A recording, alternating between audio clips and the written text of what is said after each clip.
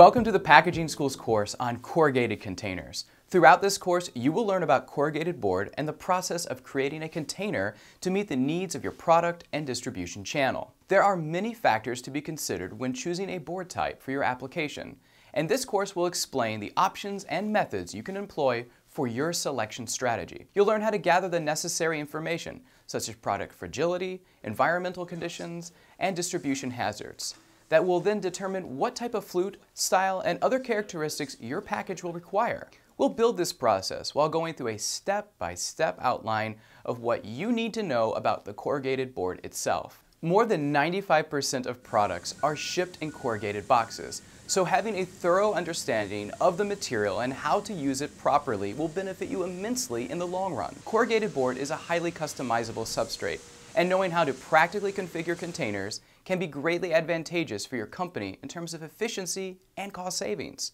There are many standards you can choose from when ordering a shipping container, but a box suited to your exact product may require a custom design, and with corrugated, you have that option. Throughout the course, we'll work through examples together to give you the confidence to make sure your corrugated container is optimized for your specific packaging system needs. So let's start learning.